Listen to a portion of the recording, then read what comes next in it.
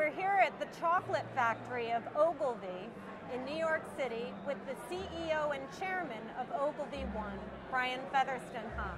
Did I get that right, You Brian? got that exactly right. Okay, good. And you have a global position at OgilvyOne, Yeah. is that right? It's So, a very big organization. How many people are at OgilvyOne? In OgilvyOne around the world, we have about 4,500 people, about 100 offices, and we're working in all the most fun parts of marketing right now, so it's a good gig. I know you're giving tours here to people who came for this party to the Ogilvy Digital Labs. It sounds pretty cool. I don't know that we're going to take the cameras there. Can you maybe give us a little bit of a flavor of what kind of testing is going on there? Yeah. It sounds like testing labs, Yeah.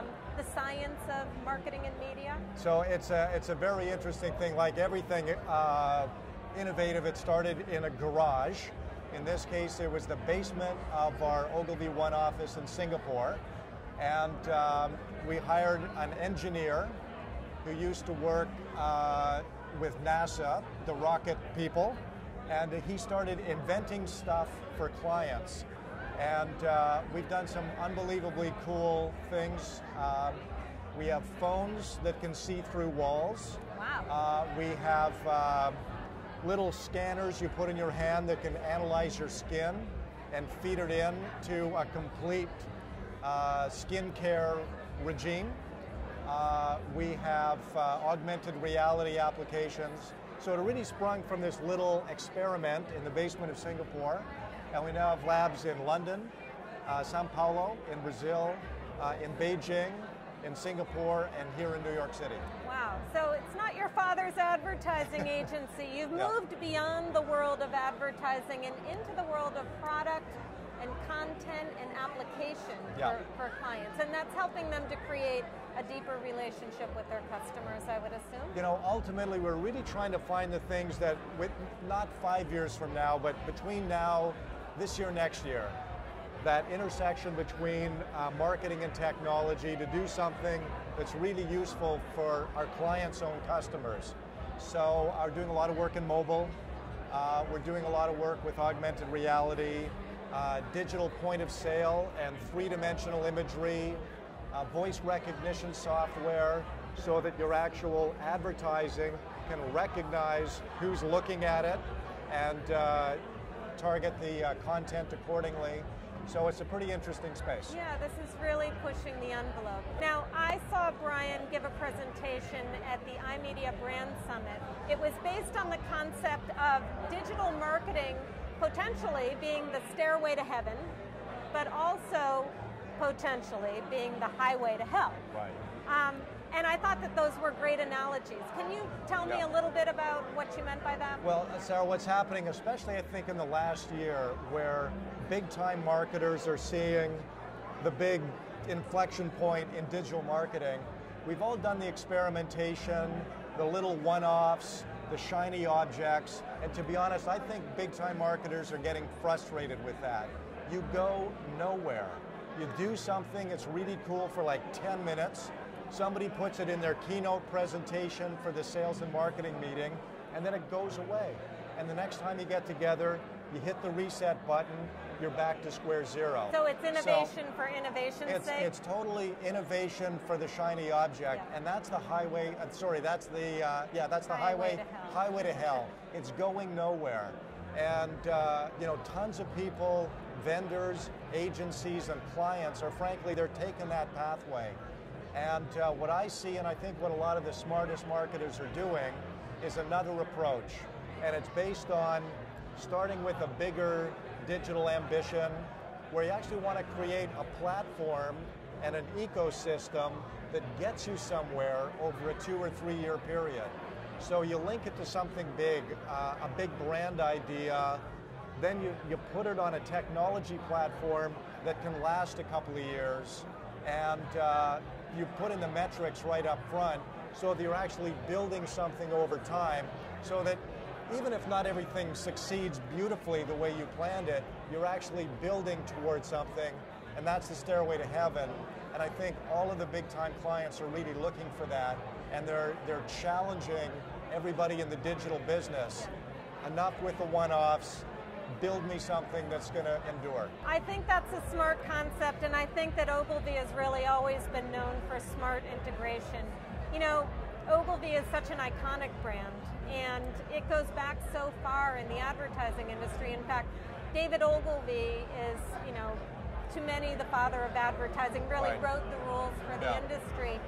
How much of what he wrote way back when is evergreen and really applies still today?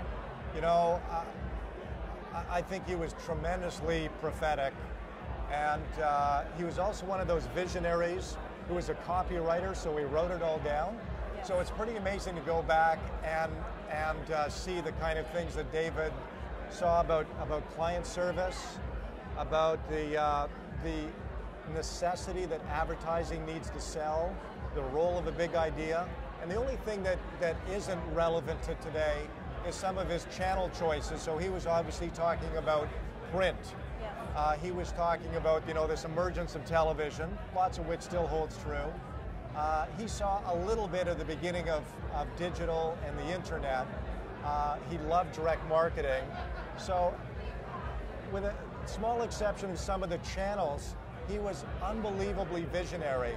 So we just did a big bunch of research in the summer of 2010, and it was to understand how selling is changing in the 21st century.